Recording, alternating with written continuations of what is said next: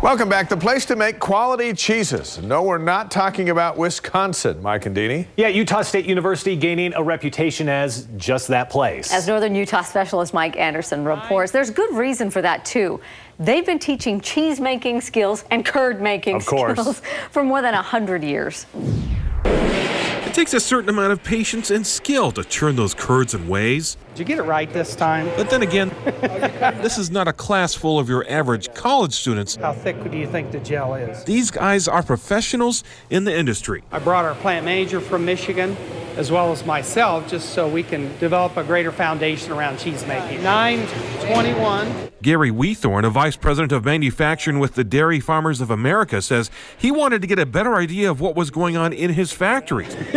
He came here from Kansas. And as we did some, reviews of what was available, this was the first one up, so it came highly recommended.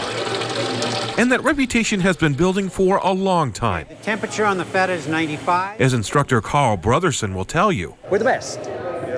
Brotherson says what he believes really draws people here is the fact that it's one of the most hands-on courses you can find.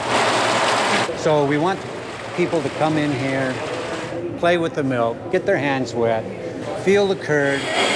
But he won't go quite so far to say it's the best course in the country. Well, I better not go out on that limb, or I'll get the folks at Wisconsin mad at me. Even though it does draw people from all over. In Florida, we manufacture fresh cheese, and there are not many cheese-making plants in Florida. Like Yuri Simon from Miami. I think I can learn a lot from here.